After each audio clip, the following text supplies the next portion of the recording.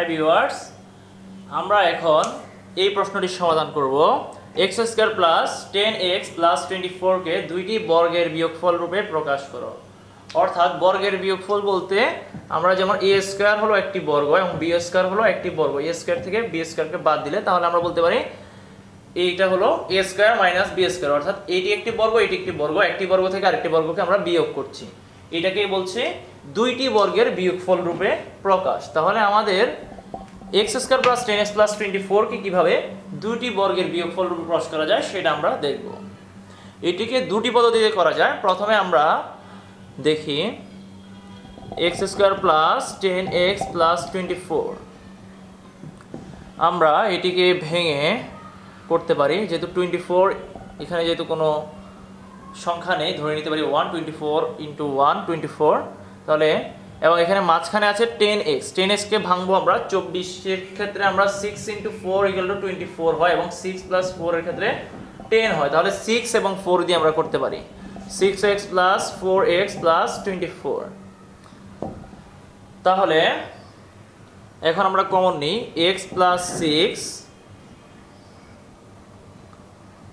Plus 4 common নিলে x plus 6, তাহলে আমরা পাবো হলো x plus 6 into x plus 4।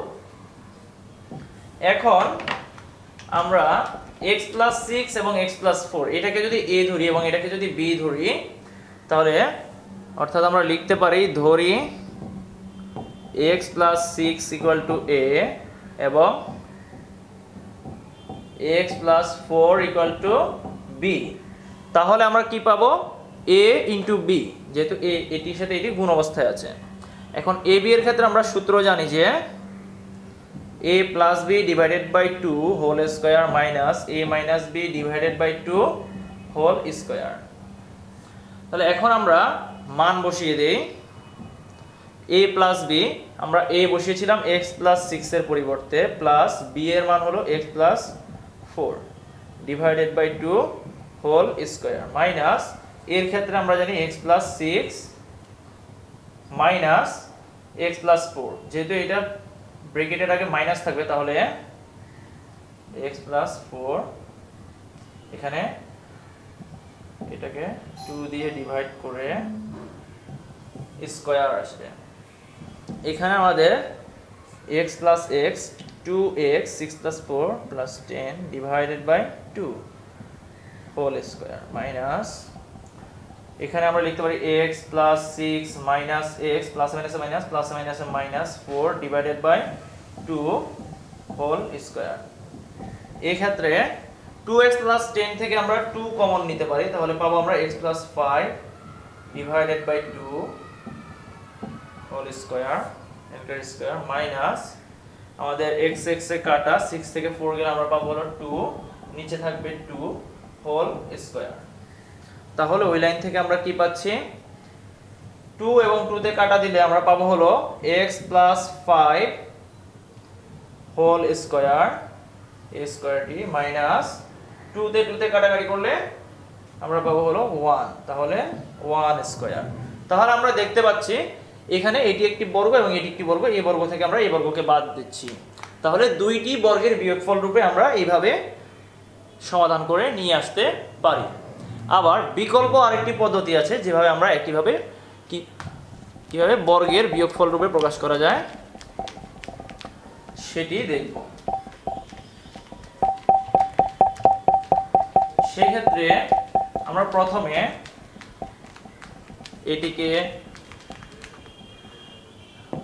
আমরা a square plus twice ab plus b স্কয়ারের সূত্র অনুযায়ী লিখতে পারি।